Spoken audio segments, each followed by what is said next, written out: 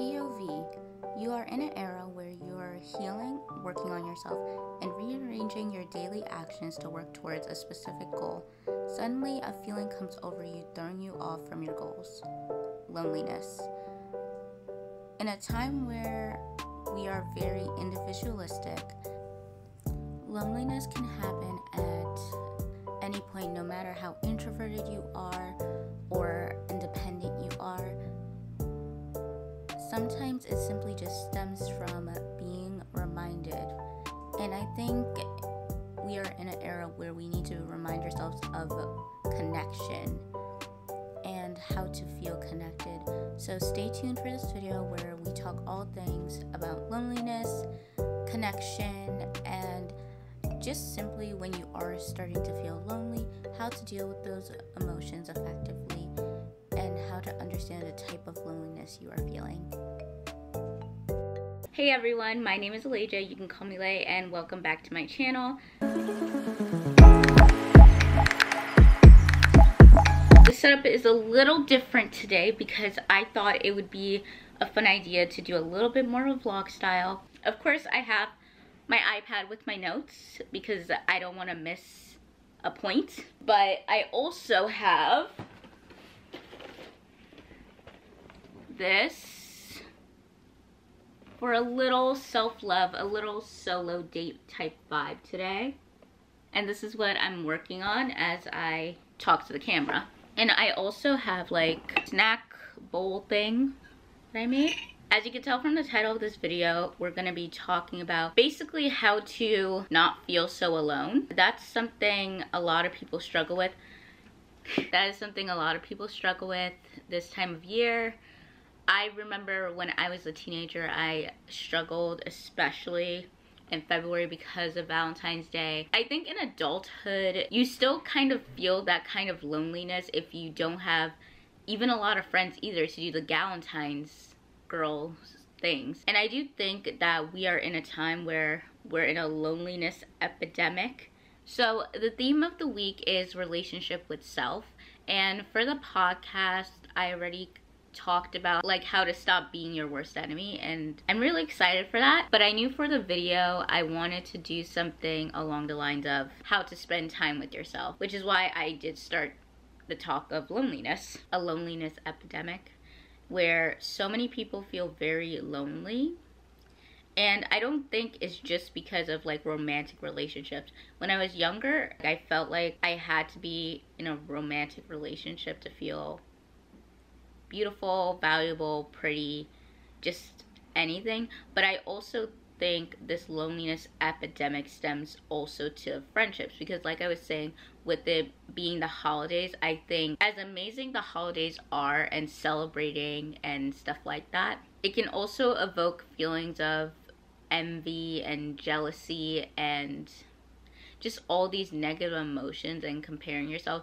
Because if you're not in a romantic relationship and you also don't have that type of friend group where you celebrate these things and you dress up and you kind of make a big deal about things, that you're gonna feel left out, uncared for, and then kind of start spiraling. And I will say there is a huge difference of being alone versus being lonely, because I am an introvert, so I am alone a lot of the times and I don't feel bad about being alone, but it's very rare that I feel loneliness. I feel it sometimes, but it's very rare because I actually like being alone and I enjoy my alone time because it's very freeing.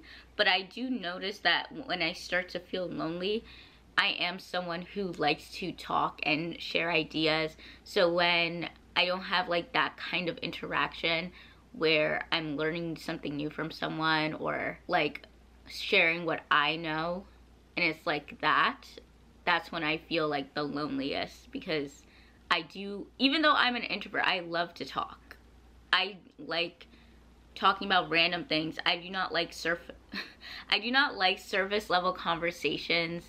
I like weird conversations. I like when people tell me about their interest and why are they interested in that thing. I like when they talk about a song and the reason why they connect so deeply to a song. I like when people just have unique things about them and a story behind them. I'm not a fan of talking about like things like going on in media or stuff that's like irrelevant to the person. And I think that's why sometimes I tend to get very drained by people, because a lot of times what's relatable in a conversation is just not what I enjoy talking about. I like people talking about their goals, ambitions, dreams, interests, just like what makes them them. And if I feel like that's not happening, I just get drained by the company. Not good at talking about things like, even romantic relationships is a hard conversation for me, because there is very few people that, like, I'll let people know my opinion on romantic relationships, meaning like what I think I look for in a person, but I don't like talking about my personal relationships, but I like talking about it in a general sense, in a general idea. So if that's another thing and the conversation is boys and hookups, like, that's just not my thing. I don't really believe in hookup culture either. So people can do them, but that's just not my thing. That's why I feel like I'm the most comfortable being alone, because I think you can be around people but still feel lonely. So I would rather be by myself and feel freely myself than feel lonely among people, because I feel like that loneliness hurts more than being by yourself and lonely. And I also came up with a list of why people feel lonely. One reason why people feel lonely is because of poor self-image. The reason why people feel lonely is because being with themselves makes them feel uncomfortable. And I think that kind of happens when you're kind of living in you've experienced something traumatic, or you experience like a lot of judgment. So then you start to feel insecure. And this type of loneliness is kind of disheartening, because it really has nothing to do with you. It's just that you get so afraid to be in your own thoughts because you're uncomfortable with yourself. The second type of loneliness I said stems from comparison. This is what I was kind of talking about earlier when I said like a time of year evokes a certain feeling, like usually holidays, kind of like when it's similar like to like Christmas. And you know, like if you don't have a lot of family and you see like all those holiday things with families being happy and jolly together, it evokes an emotion. So it's kind of a similar thing where you're comparing yourself to the images you see, whether it's just like on social media or advertisement or anything like that. Just something that evokes the message that you should be around people, and if you're not, you feel kind of like, what is wrong with me? This type of loneliness, compared to the first one where it's from poor self-image, this one is kind of like a temporary feeling. Like you don't feel this loneliness for too long. It's just because of the things happening in that season.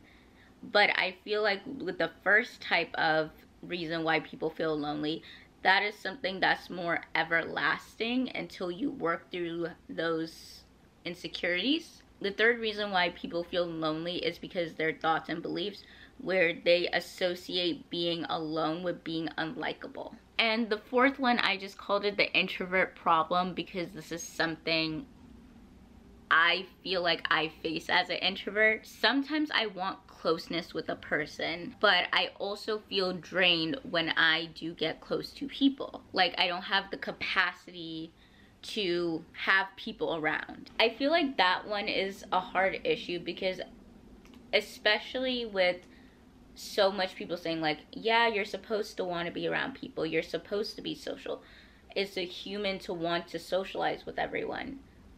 But I feel like as an introvert, I feel differently, because it's not that I don't want to social with people, but it's the capacity of what is a normal way to socialize is the reason why I feel like I can't. I talked about this a bit earlier because I was just kind of ranting, but I don't like how, because of technology, that there is kind of like this expectation from people to always be available. And this kind of stems from, at one point on my For You page, it was like joking about people who have their phone on Do Not Disturb.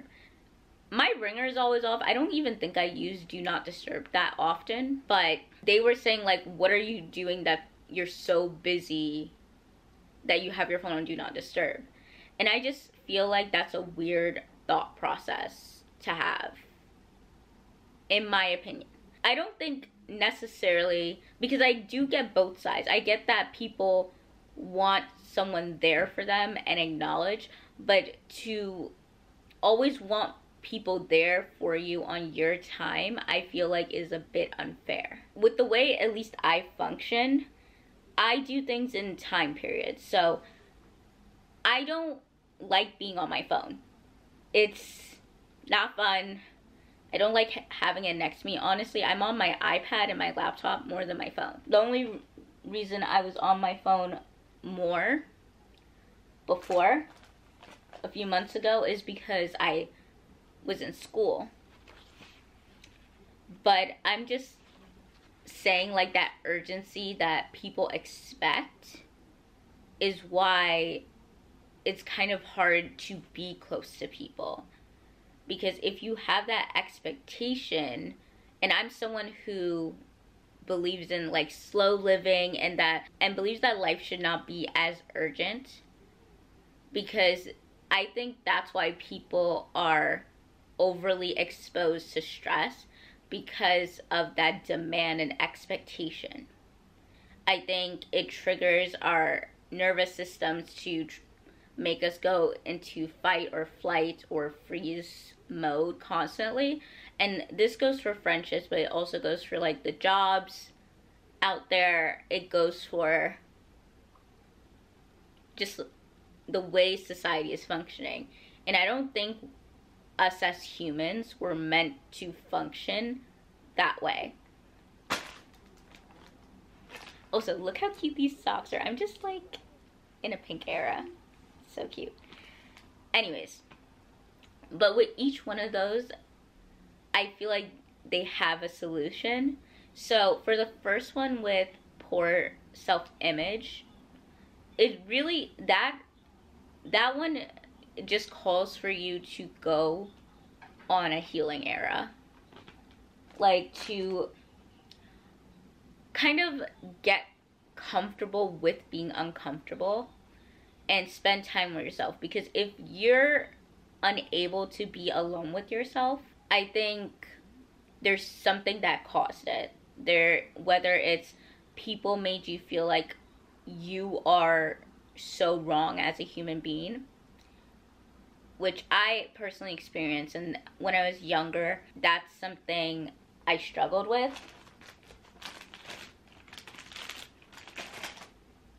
Where's the other piece I got? Anyways, I was saying that is what I struggled with.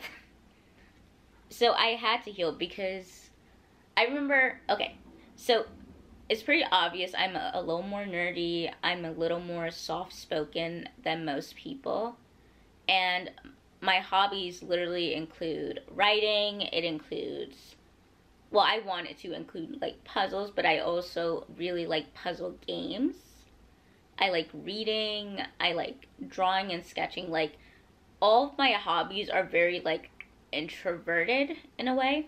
I remember someone calling me boring because of my hobbies, essentially. I'm very confused right now. So it takes 1, takes 2. Because I felt boring, I felt like I had to make it up and I couldn't be with myself, because being by myself would be boring. Being by myself would mean being with someone boring, being with someone uninteresting. So I always struggled to just be with myself because I thought I was supposed to want and be around people, and people would make me interesting. I think I was talking about how I felt about myself. So when you have a negative connotation with yourself, that's why it's hard to be with yourself. And that's why I did, well, it's gonna be put up after this, about how to not be your worst enemy, because I wanted that one to focus especially on this area, because if you are going to be on a self-love journey, this is an essential part to not be your worst enemy. There's supposed to be another piece like this, but okay. We found her. Okay. Boom. And on to the second one. I just want to start off by saying, like, feelings of like jealousy and envy are human. We all experience it at least once in our lives, but the important part is to understand that when you do have those experiences, it basically tells you what you desire, but sometimes what you desire could be misleading, because sometimes you have to pause and ask, do I really want this thing, or am I being influenced to want that thing? I'm gonna be so real with you that when I was younger, I literally skipped school on Valentine's Day because I was so sad about not having a Valentine.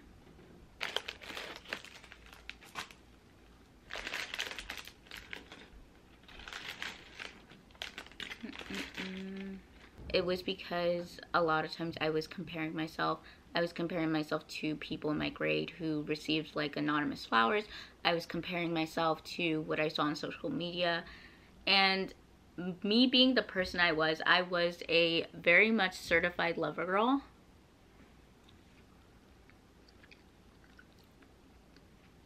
So I felt that intensely because I felt like no one was interested in me.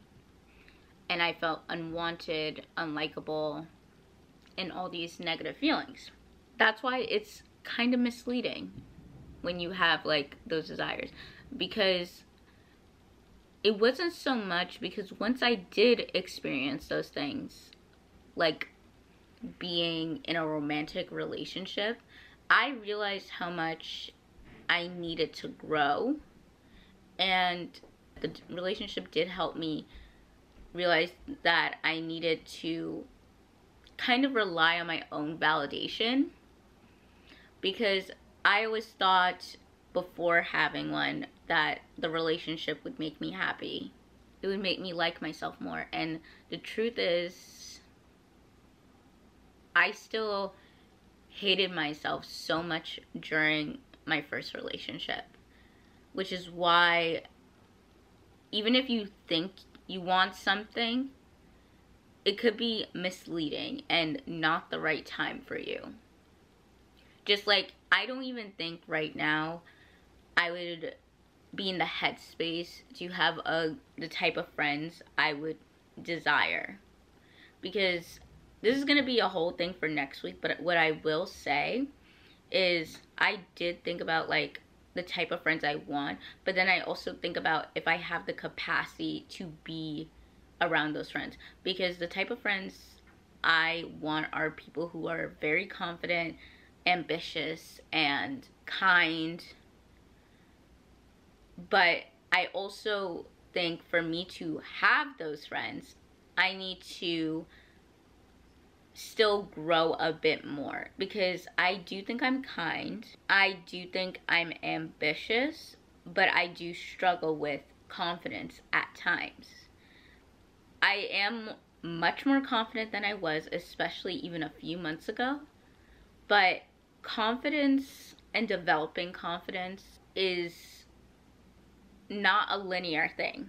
But I did realize the thing that makes me feel the most confident is putting effort in myself and making an effort to be the best version of myself, even if I don't get the exact results that I want to. And this is important because I don't think confidence is just something that magically appears. It takes time to develop, 100%. But I always think about, like, how does it develop? Like, and I think it's a case by case for a person. Becoming confident is accepting where you're at, but putting in the effort because you know where you want to be. And liking yourself, loving yourself through the process. And I think that's very important. Wait, where was I going with this? Sorry. See, I get very... Oh, I remember my point. I remember. Comparison is what will trigger those negative emotions. And a lot of times you don't really want that. And my point is, if you're seeing pictures of, like, the Valentine's Day dinners or romantic dates or how people ask their significant other to be their Valentine, just know that even if, let's say, those are the type of things you do desire, right? Maybe there are things that need to happen first. Things happen when they're meant to. And I think things will develop the way they're meant to. Because you'll find those friends when you start practicing being more celebratory, you know, and being extra and, like, being the way you want to be. And I think sometimes we don't find those people right away. We don't find that relationship. What we don't find that relationship right away is because we got to do some internal work. And that's okay. It's okay to be where you're at, because as long as you put in the effort and want to try, I think everyone will get to where they want to go. Third thing, like I said, is your thoughts, especially associating with being alone as being unlikable. So this one, I used to even sit by myself. Reframing your thinking about being alone is very important in this concept. Because if you're struggling to be alone because you find it like, oh, it means I'm unlikable, and that's what you're associating with, you just need to reframe your thinking on what it looks like to be alone. Because I do think that happens because our perspective when we see other people alone, you know, like, we kind of judge it. Well, not we, but like, and sometimes you kind of judge it. You kind of like associate something with it.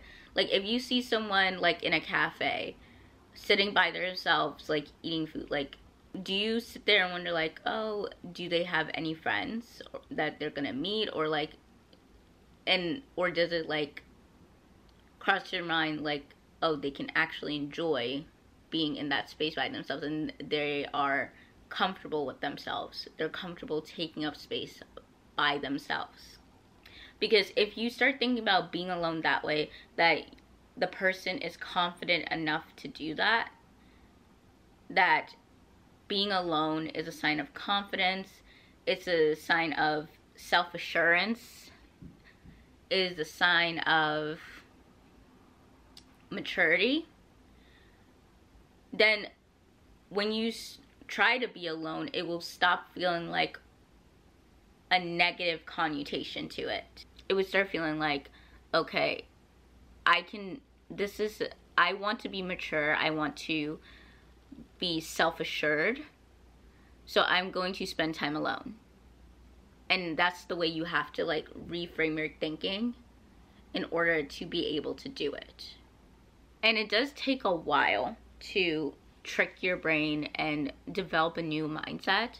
Once you start practicing seeing it differently, being alone will be so much more comfortable.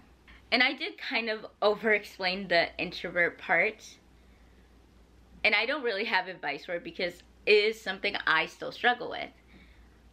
But I think, once again, this kind of connects to the second one where I said, like, people will come around when they're meant to.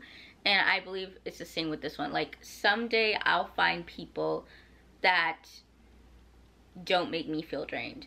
That it's a mutual exchange of energy, so I never feel tired from them. That our conversations make me feel lit up and motivated and just amazed and inspired. And I'll meet people who value slow living as much as I do, that values scheduling time with each other and checking in with each other. Because let me tell you something very cute, and this is another reason why I feel like I struggle with this concept of friendship. Because yes, a person should, you know, not be obligated to another person's time. But yesterday, I was just like chilling with my mom. She was just in her space, I was in mine. And my godmother called her. And she was like, and my mom always puts her phone on speaker. And my godmother just goes like, hey, I'm just calling to check in on you. How are you feeling? How are you doing? And it's like, I love that, you know? I loved how she called just to check in, you know? Because I feel like nowadays we don't do that. The reason why people feel like things are so urgent because they feel like what they have to say to you is very urgent. Like, they don't even check in. Like, are you okay? Like, are you mentally, emotionally doing okay? And I feel like I need those type of friends that understand. Like, I hate the words I miss you, because when someone tells me they miss me, it's kind of like, okay, if you missed me, you would have just texted me or something and I would eventually get back to you. But if the first words you tell me is like, oh, I miss you, but you don't make an effort to conversate with me or check in on me, how am I supposed to believe that's true? Or I feel like if you miss me, you just miss my presence and miss how I make you feel, and it has nothing to do with me as a person. And that's why I hate when someone tells me they miss me.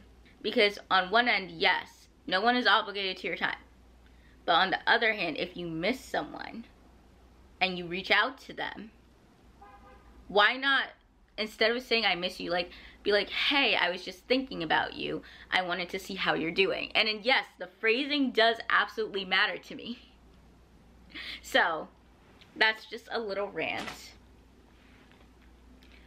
And I feel like if I didn't spend time alone, I would not understand that about myself, that I would just accept anything and everything. So I feel like that's why spending time with yourself and being alone is so important, because it raises your standards, you know? And I'm just like in all areas of your life, like I feel like once you're able to be alone, you won't tolerate any disrespect, whether it's from a friend, a significant other, and even a workplace. Because when you got that mindset that you could be alone, and you got the mindset that you'll always figure something out, because when you spend time alone, it's like a ritual. It's like the way you think and the way you take in all your thoughts and emotions, it's It's like more than a routine, it's a ritual. My leg is asleep. Hold on. Ow.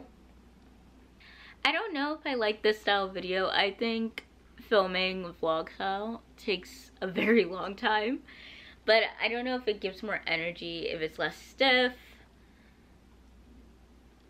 I don't know. Ah! Audacity. And I didn't even finish my rose. I don't know. But, okay, anyways. Spend time by yourself. And do so, if you're doing it and you start to feel guilt about it, I want you to reflect on that. One thing I always do is leave reflection and journal prompts in the description box. So make sure you check that out. So you can understand, like, if you are feeling lonely, like, what is it stemming from? It is important to have time for yourself and to really hone in on your emotions, because I think why it's important is because it shows you, it gives you clarity without the noise. I think when you're around a lot of people, you get a lot of opinions, a lot of feedback, and sometimes your thoughts just become noisier than they are. Like, yes, talking to people could give you good insight, but it also depends on the person you're talking to and what are you talking to them about. I will say not all company is good company. If you are around people and they're making you feel like lonely while you're there, wouldn't it just be better to be good company to yourself? Wouldn't it be good to just be you to the fullest degree? Because I do feel like we all have masks, you know? And I think when we're by ourselves, that is the version of us that is the most authentic. That is like us, you know? And the things we do when we're by ourselves is that. So even though I did not finish my Legos, I don't want to spend too much time. I know I'm going to have a lot of footage to edit, but yeah, I hope you liked the beginning, and obviously I had to do a quick fit check. But obviously have a good day, evening, or night, wherever you're watching this. I hope you felt a little less lonely once you understand your feelings. And I want you to know that you're not alone when you feel alone. It's okay to feel lonely sometimes. It's human. And we are in an epidemic when it comes to it. So my thing is about to cut off, so